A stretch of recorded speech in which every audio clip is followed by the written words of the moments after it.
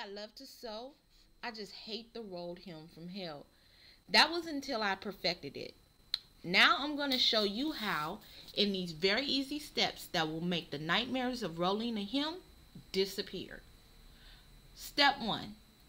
Stitch as straight as possible, 1/4 to 1/2 inch from the edge, using the longest machine basting stitch. Make sure that you have allowed for the extra length at the hem to accommodate the roll. It is imperative that if you want to make the perfect rolled hem for your delicate fabric finish such as silk, satin, or chiffon, you must use a basting stitch first. It's a non-negotiable, and it's about 75% of the battle of rolling the edge. Whether you're trying to roll a hem using a foot or by freehand, a machine basting stitch helps you to accurately fold and guide the fabric while machine stitching the perfectly rolled hem. Step 2. Fold the edge over and press, creating a sharp edge with the pasted stitch on the top of the edge. Carefully cut as close to the basting stitch as possible. There should only be the stitching and the crease left. Beginning at the corner, fold the hem up to its desired placement and pin, only about 1 inch from the end.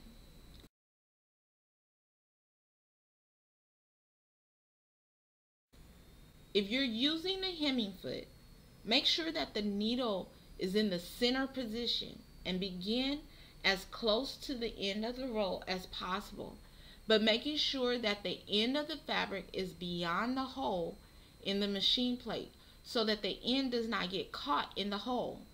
Do not backstitch as well if you can help it. Step 7.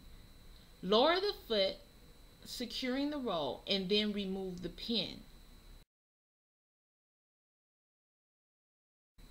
Lift the roll in front of the pin and feed it in the scroll. Keep the roll lifted high as you slowly feed it through the scroll. Do not try to feed it through flat against the plate. When guiding the roll through the scroll, make sure that the basting stitch line is a little to the left of center of the scroll, ensuring that you get a full roll, but not so far left that you're not able to keep all of the edge in the roll. Use your left hand to pull the fabric flat and tight in the roll. Go slow. Going faster will only make the stitching wavy.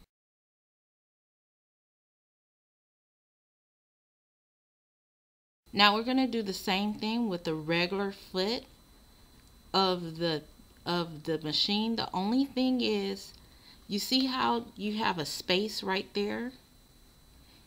You're going to have to move your needle to the far left position in order to do this, or else what's going to happen is while you're trying to feed the roll in, it's going to catch up into the middle, and it's not going to, your rolled edge is going to come out really sloppy.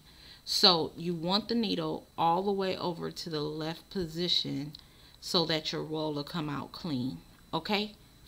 That's if you're using a regular foot on your machine. So we're going to do the same thing, but we're going to hand roll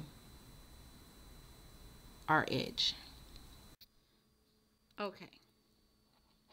So we're going to, with both hands, we're going to roll. See, if we didn't have the stitch here, this would be really difficult.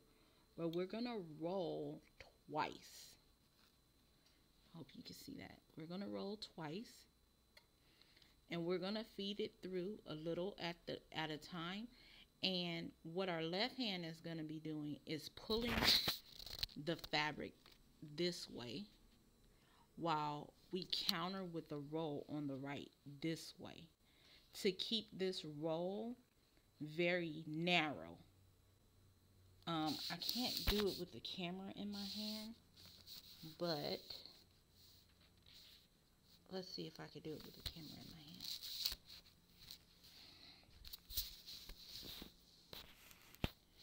So what we're gonna do is, see if I can do it. We're gonna roll. All right, and pull with our left. You see me pulling and rolling, and we're gonna hold it up, and we're gonna make sure that our roll stays thin. And we're gonna guide it in as if you can.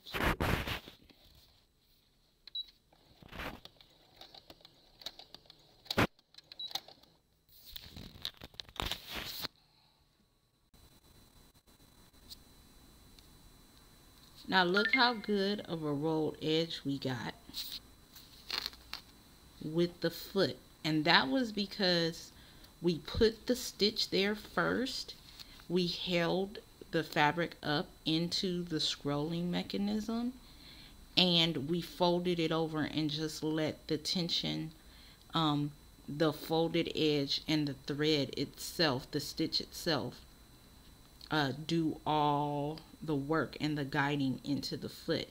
If we had not ironed a fold in and we had not made a guiding stitch, this would have come out so sloppy and so thick. I hope you have fun with this tutorial, and I hope you perfect the rolled hem from hell. Don't forget to subscribe to get the latest videos. And as always, thanks for watching.